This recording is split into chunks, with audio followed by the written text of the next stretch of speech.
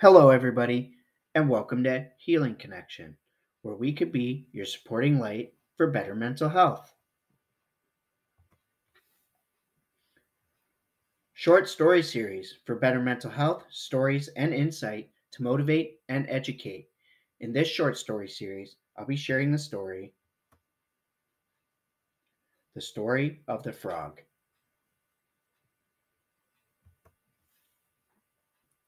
Once upon a time, there were two frogs. These two frogs were best friends and did everything together like brothers. One was fat and the other was thin. No matter their differences between them, they got along really well.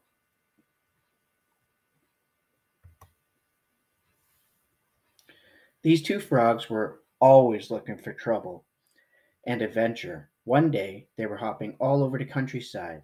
They saw a farmer place down a bucket in front of the stable. Now, out of curiosity, they wanted to know what was inside the bucket. They hopped over as fast as they could just to see what was inside. Since the bucket was so big, they couldn't see what was inside, so they jumped up and yikes! They ended up inside the bucket.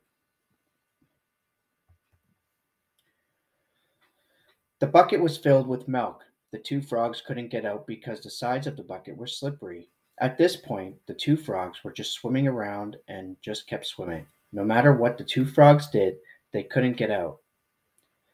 After an hour of swimming, the bigger frog had said, "We have been swimming for a while. There is no need to keep swimming.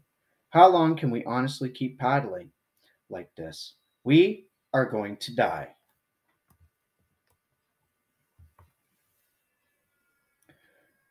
No one is going to come and save us, nor will we turn into butterflies and fly away. The smaller frog replied, "Now hold on, big brother. Someone will get us out eventually as long as we don't give up. Keep paddling. You will not drown or die." The frogs continued to paddle for hours. The bigger frog said, "I'm tired. I can't go on anymore. There is no sense to keep going. We're not getting out anyway." All of a sudden, the bigger frog, defeated, stopped swimming, turned to his friend, and said goodbye.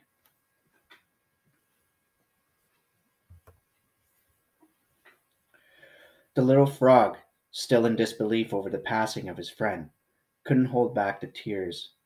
He got determination from within himself and kept paddling.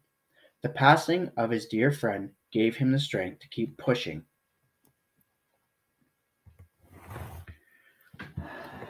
It was nighttime at this point when he realized, due to all the paddling, he had turned the milk into butter, and he realized he was able to jump out of the bucket.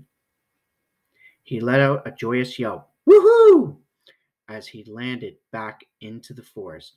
He was excited that he survived that dangerous situation.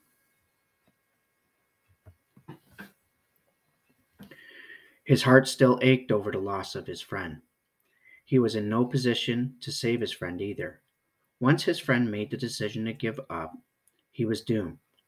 On that note, you will never lose as long as you don't give up.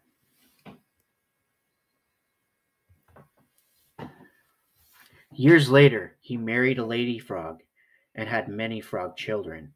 He named all of his children after his old friend to keep the memory of him alive.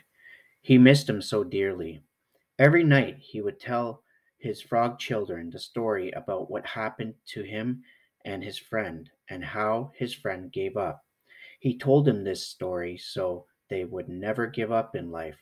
When life is hard, one must be harder and smarter. Never give up.